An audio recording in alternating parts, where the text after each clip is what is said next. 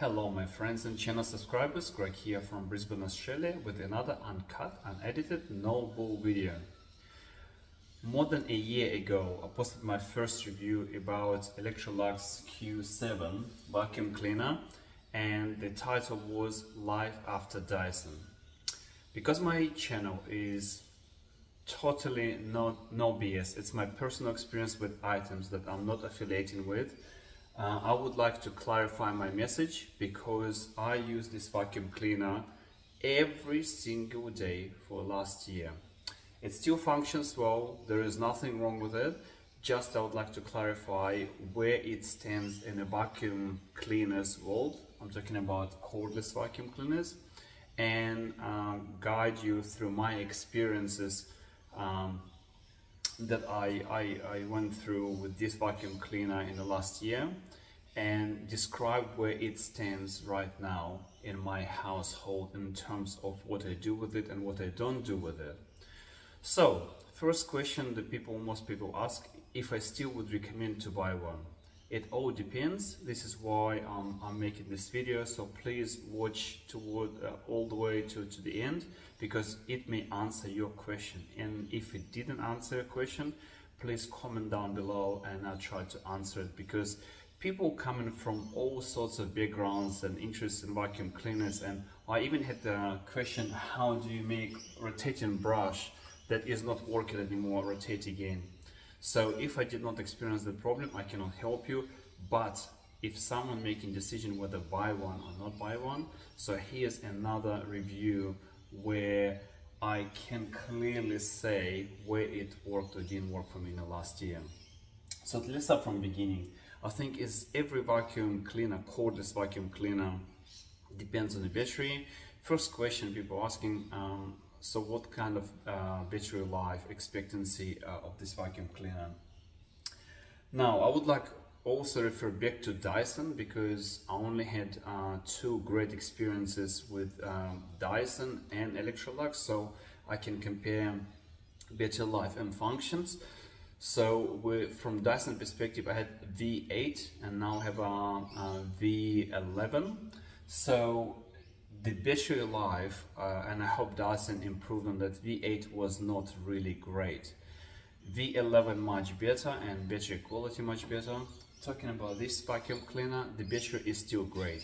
I actually don't feel any slowdown in battery life from the moment that I unpack it until today. How do I know about this? Because I use everyday cleaning with it small jobs and I put it on recharge.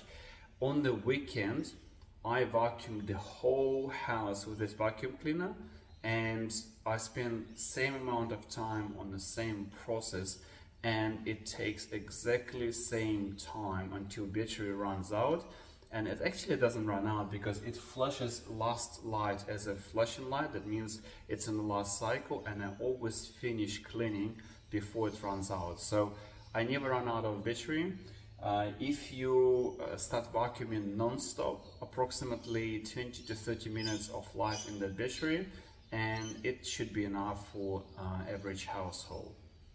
Now, reflecting back on my review, Life After Dyson.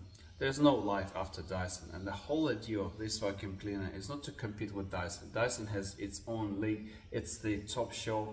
This vacuum cleaner, people like me that used to be able to afford Dyson, now I cannot afford Dyson. So if I need a medium range vacuum cleaner that does not compete directly with Dyson, I definitely would still recommend this one. So question, if it's not competing with Dyson, what I'm using it for? And I still have my Dyson V11 for my last 2 years, and I may create another review about this. But I use Dyson for all carpeted areas, and I use Electrolux for all tiled areas. And I think I've got more tiled area than carpets, so I use my Dyson on a maximum performance on carpet, so I don't need to buy a corded vacuum cleaner. And I use this one for all tiled area, which is quite big area. So after daily use in the last year, I noticed that there's no slowdown, but if I pick it up and show, things at the bottom are rusted. So obviously it's not really a problem, but you know, I think it's made of cheaper materials than others, and I expect, you know, stainless steel to be stainless steel. They start rusting, but those brackets really doesn't matter, and all vacuum cleaners would have I guess some sort of weakness. It's not impeding any function, but I just noticed that it's rusted. What if already showing you the brush? What I really like about this brush is it collecting all the hair, and there is the button here to press with your feet if you feel like the hair getting tangled, and it cuts the hair inside and sucks it in. That's something that I don't like about Dyson. I need to untangle all the hairs if it collects them. So bonus points for this one. Also, I think as much as I like Dyson,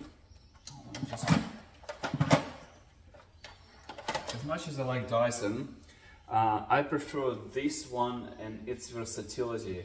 It's kind of modular vacuum cleaner. So for example, if I need to do something small, I can extract that, and all brushes are stuck in a frame of the vacuum cleaner, so it's easy to reach.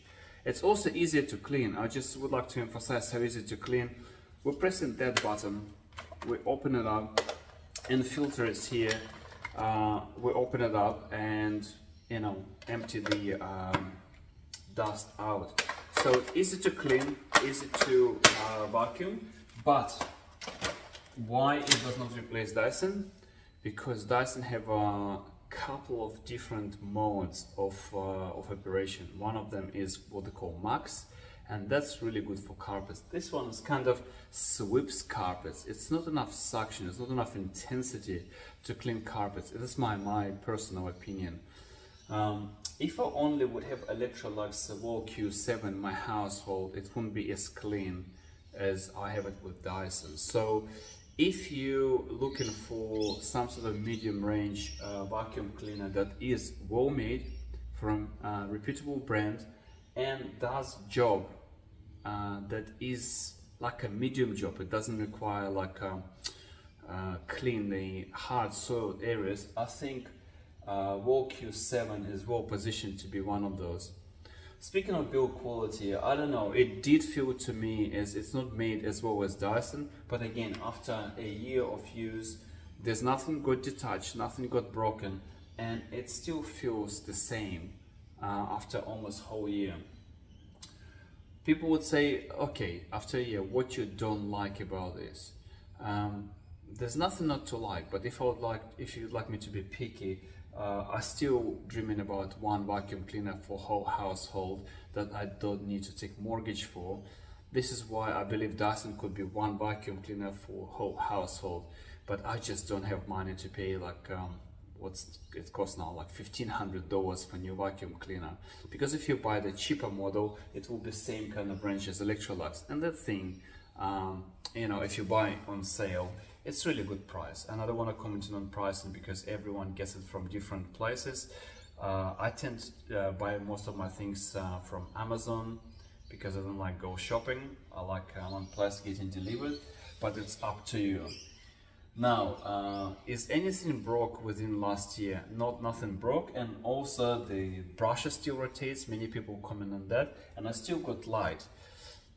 Let me talk about light. It feels like it's insignificant addition to vacuum cleaner, but when you vacuuming, that light actually highlights the all the dust and dirt on the floor that you cannot see with naked eye. And I would say, I thought that like light is a gimmick. I think it's one of the best supplementary functions that I using this vacuum cleaner, and I specifically go a little bit slower so I can capture everything that I see. It's really hard to see on the tiles where dust in, and before mopping I would like to collect all the dust, so that's great. Another thing that it's not really complaint, but for some people could be a deal breaker, it's the amount of dust can get in a chamber. The chamber is quite small, so and I think the designers align the battery life with the size of the dustbin. And the reason is that because when you run out of battery before docking in, you can empty it. So that's kind of not downside, but with Dyson, if the place is a little bit dirtier, you can collect more. This one it doesn't clog in, maybe because I don't do carpets, but every time I empty it's full. So it's not annoying, just I wish it would be a little bit bigger. Another thing that is I don't quite like about it is how slow it's charging.